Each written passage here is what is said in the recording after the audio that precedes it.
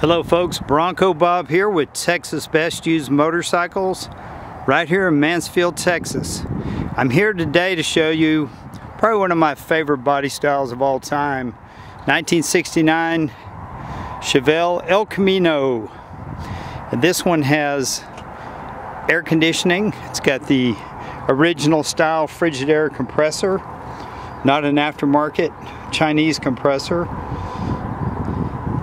The motor was swapped to a 454, and it's a pretty mild 454. It's got plenty of torque and plenty of power, but it's set up to drive it with luxury along with power steering and again air conditioning and electronic ignition. It's got power disc brakes up front and a beautiful red paint job. It's an older restoration, but it's been kept inside and it's been kept really nice. It's got a really nice black interior with the bucket seats. A lot of these ElCaminos have the bench seat, so it's kind of nice to see a console dual bucket seat set up. And if you'll notice right here, it does have a crack in the console. I just want to point it out. The radio is aftermarket cassette, little digital readout. But whoever painted this did a really nice job. All the door jambs, door panels look great. All the stainless bright work looks fantastic. The emblems are nice. The bed looks good. It's really a beautiful job. It's got some polished torque thrust wheels, which were popular about, I want to say 15-20 years ago.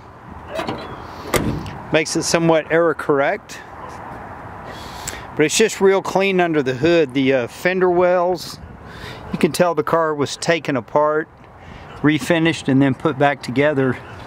They even painted the hood hinges and the springs. It's got the insulation under the hood.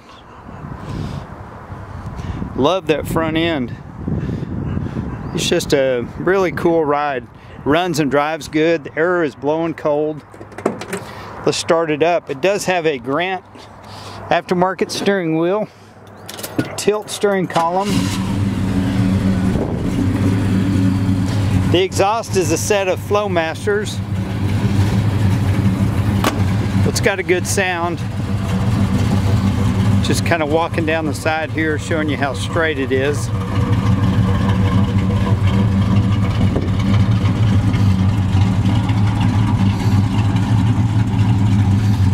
It's got the backup lights integrated with the tailgate. The exhaust runs back to the bumper. They did leave the 10-bolt rear end. A lot of factory big blocks came with 12 bolts, but for just driving it around, it's fine. If you want to put slicks on it and a big cam, you might want to put a 12-bolt in it. It's got the 454 emblems put on the side, and in '69 I don't even think they offered a 454. They offered a 396 and maybe a 427, but they kept the vintage look under the hood with the chrome valve covers, the aluminum intake. Just very clean, very well done.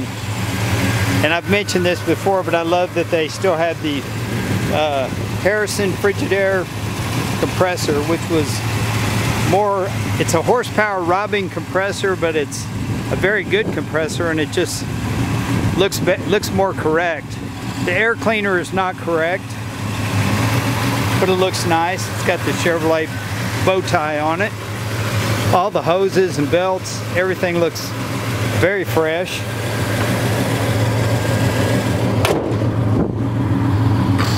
But it's just a really pretty ElCamino, one you can drive around and enjoy. And if you want to burn a little rubber, you certainly can. That motor's got plenty of torque.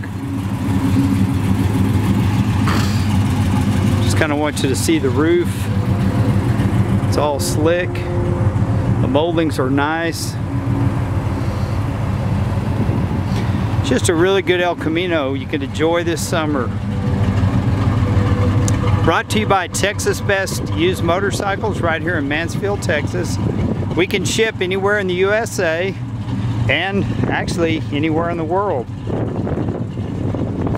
If you have any questions, give us a call. We'd love to sell you this beautiful ElCamino. And we do have the name of the guy that did the work, the paint work.